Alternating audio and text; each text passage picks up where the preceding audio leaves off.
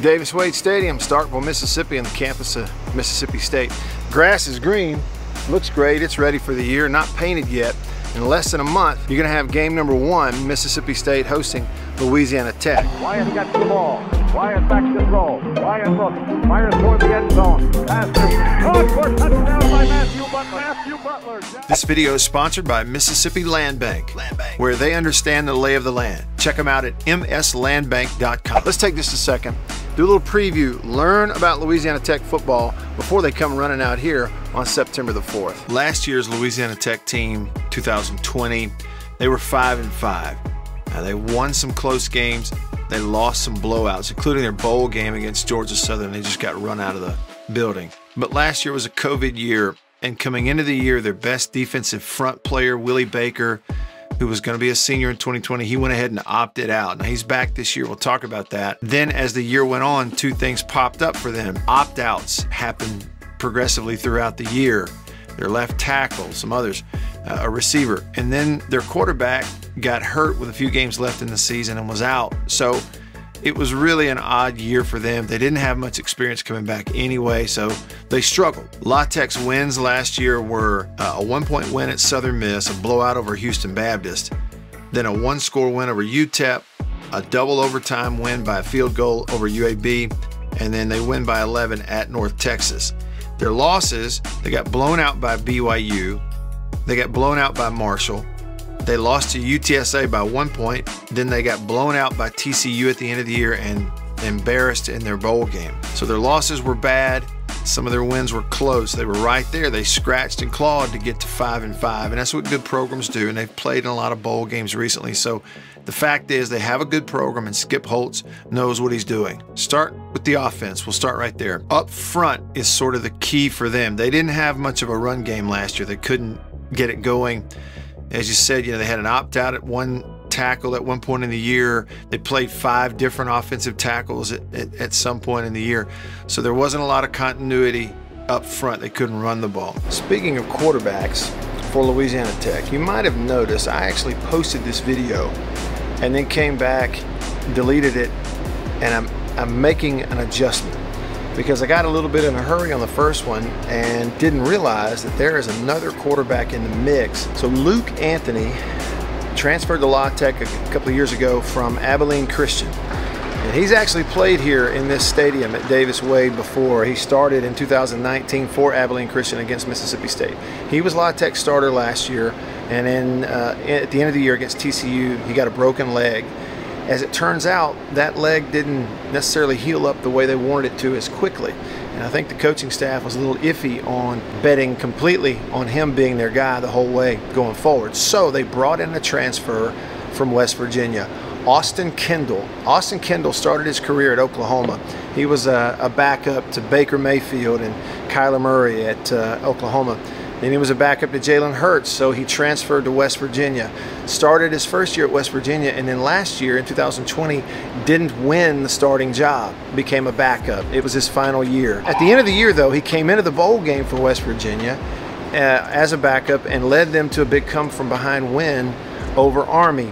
Well, he thought he was done. He went and got a job. He was on a salary. He had a company computer, and La Tech and Skip Holtz called him, brought him in for a visit, and talked him into playing one more year, a 6th year as a super senior. And so Austin Kendall, the former Oklahoma, former West Virginia quarterback, does appear to be maybe the guy who will lead their offense when they come in here to Davis Wade Stadium in 21 days from today, the day that I'm actually filming this.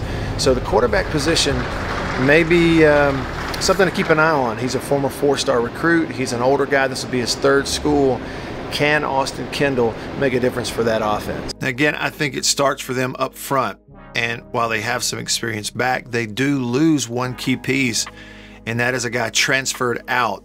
He was a 3-time Conference USA, All-Conference USA player, Cody Russey, their longtime solid starting center. So Russey was the center part of their defense for their offensive line for 3 years. 3-time All-Conference USA. Played in some of these big non-conference games. Nice job against the nose of LSU right there. Later in the run, Get that butt around, keep your balance, make a few yards. He was a good player. They're going to miss him. With a year of eligibility left, didn't stick around to play this year in the middle of that offensive line. He transferred to Houston, so they're going to have to break in a new center, and he was a big piece. It played a lot of football for them, and as you mentioned, a 3-time all-conference player. So they'll build the offensive line around somebody else, not him. They always play with a chip on their shoulder, and it's understandable, right? Because they've always got 1, 2, 3 NFL guys on their roster who were overlooked in recruiting. So they're good, they're well coached, and they'll play mad just a little bit, especially on the road in an SEC stadium. The other thing is they add a running back transfer with a lot of experience. Marcus Williams transferred from App State, Appalachian State, to Louisiana Tech. And you know, he hasn't had a 1,000-yard season yet. Pistol formation at App State. Now the colors on your screen, this is what happens when you don't adjust the white balance of a camera, but you can see what happens. Anyway, he gets a nice block. Safety had an angle on him. Now you thought, but he's actually just going to smooth outrun him to the next level. Safety never even gets close to getting there, and it's head on the goalpost. He's 5'10", 210. He's a pretty productive guy, you know. He's a need for that offense to have an experienced guy. Quick, make a miss to the next level. Good running backs do that, right? You know, they make that first guy miss. Now, what you would certainly say right here is, I don't know this player. This is, if you're showing film of what not to do, this is what not to do when trying to make a tackle. You know, he split time while at App State, but he was very productive, very consistently. I think it's like 3 straight seasons with a little over 500 yards rushing and several touchdowns. So, you know, he's an experienced guy, older guy, immediately comes in. You watch his film, he knows what he's doing. He's tough to tackle. And so it's a piece that they add to their offense that they really needed. Here you go again, springing it to the next level through contact. And run through contact again at the 10. And so a little bit of a look at what they'll face if he's healthy. Another running back transfer that's in the mix this year at Louisiana Tech, actually transferred in from the SEC, and that's Keon Henry Brooks from Vanderbilt. He played in 2019 and 20 at Vandy, so freshman, sophomore. He's technically still just a sophomore because of last year's eligibility waiver for everybody in the country. And it's a good back. He was Vanderbilt's leading rusher in 2020, 6'1", 207 from Powder Springs, Georgia. He played and started against Mississippi State for Vandy in Davis-Wade Stadium last year, but it will all sort of make or break depending on that offensive line, just like it did last year. And now let's look at Louisiana Tech's defense, because I think this is where they really are very interesting and could make a big jump, potentially, in 2021. Again, you go back to last season, Willie Baker was returning for his senior season. He led them in tackles for loss like the previous 2 years. And then coming into the year because of COVID, he opted out. So they played without him all of last year. He's back, a Louisiana guy, very experienced, super senior. La Tech had a really good linebacker group, and they were actually led by a freshman, Tyler Grubbs, 6'1", 224 out of New Orleans, went to Holy Cross. And he was really good a year ago, listed as a freshman All-American by the Football Writers Association, also by ESPN. When you watch his film, he started all 10 games, had at least 9 tackles in 8 of the 10 ball games that he played in last year, led the team last year as a freshman with 99 tackles, and he is a missile, plays the run really well. He is shot out of a cannon, very aggressive. You didn't see him in coverage a ton. I mean, he made plays in coverage, very solid, but he really flashes against the run. He does not get juked, shaken. He is a sure tackler, and he's a really good player and coming into his second year in college. So look for number 52, Tyler Grubbs, linebacker, 6'1", 224. They are deep in the secondary.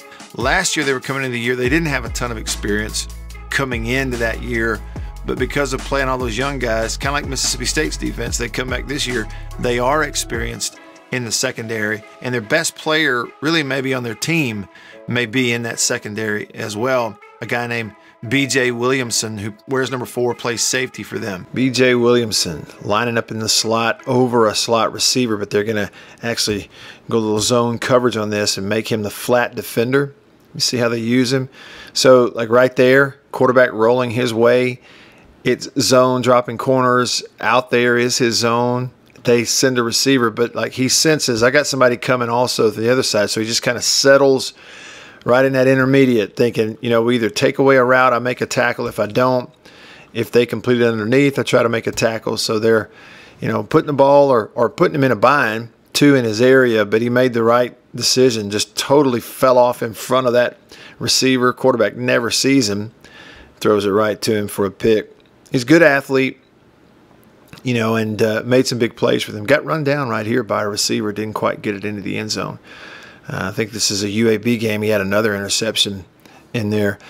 Nice job coming up and tackling. You see him playing that slot receiver a bunch. Williamson was a first-team Conference USA player, a couple of picks. He's a very active safety. He tackles well, comes up, tackles well, and that'll be a key matchup in the game because, you know, State's going to like if they can get certain guys in the slot matched up on him to kind of single him up and really challenge him in this ball game. They add a couple of depth pieces and maybe even talent pieces that they didn't have in their secondary in the transfer portal from the SEC. Balin Buchanan, there he is. He's playing corner for Tennessee and coming off the edge right here. Got a tight end in the back to his side. And so he was the 8th guy in the box, just flying there, make a tackle. He's a tough kid, you know. You could tell he's not huge, but he'd stick his nose in there. You know, you can watch him on film. He had plays that he made against Alabama and Missouri and other SEC teams. Play around the line of scrimmage, kind of getting a nickel position here for Tennessee. Coming off the edge against Alabama, Jalen Hurts got his hands up. I said nickel position right here. So you saw what Tennessee did. They rotate one down on top to show man, and now he's coming off the edge, right? So just watch him here. Going to fly in there, get your hands up in front of the quarterback. Got a hand on it and turned it into an interception. Now, this is a blowout of a game already. And this guy's in the NFL, and he's a great player and great teammate. But Hurts right here didn't really want a whole lot of this tackling business, I'll be honest with you. He just sort of, he's there, but that's about it. The guy tackled well. He created some turnovers in his time at Tennessee, and he has transferred in there and is scheduled to, at least according to everything you read, be a starter in that secondary for Louisiana Tech. Here he is against Missouri. Come up, physical, make a tackle, rake the ball out of there, create a turnover. So they add him into this Louisiana Tech defense, and he should definitely be good for them. Buchanan is 5'11", 195 pounds, so he kind of slots as a corner for them, and whether he's a field corner or a boundary corner, just know that, you know, if he's healthy and ready to go, he's an SEC guy with SEC experience and is not going to bat an eye at stepping into Davis-Wade Stadium and playing against that air raid offense. They also added a transfer from Arkansas, Miles Mason, who played a bunch of snaps over the last few years at Arkansas. He was there for 3 years. His 3rd year last year, he drew his first start or 2. I can't remember exactly how many, but, you know, played well, had a lot of tackles in games against Ole Miss and LSU. So an Arkansas transfer, a Tennessee transfer in that Louisiana Tech secondary in a group that already had some depth.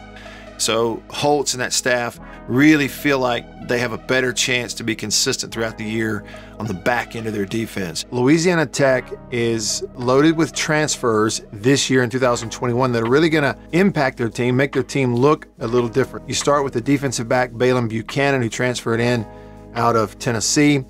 You got the running back, Marcus Williams, from Appalachian State, who will factor into that position. You have the DB transfer out of Vanderbilt, Elijah Hamilton. The DB transfer out of Arkansas, Miles Mason. Keon Henry Brooks, the running back transfer out of Vanderbilt. Then obviously the quarterback via Oklahoma, then West Virginia, Austin Kendall, that we talked about. And then finally Kelton Hollins, an offensive lineman out of TCU, played some guard at TCU, also played a little center, and he may be in the mix to fill those shoes at center. So 7 key transfers from other FBS schools this year for Louisiana Tech. It's going to be won and lost in the line of scrimmage like most games. This will be a line of scrimmage deal where I think Mississippi State has a big advantage. State really has advantages all over the field. State's going to have advantages, but La Tech, I do think, going to be a better football team overall than they were a year ago. All right, hope you enjoyed that. A little bit of a preview of opponent #1 for Mississippi State. Like that monkey who sat his tail on a railroad track. It won't be long now. Thanks for watching. I'll see you on the next one.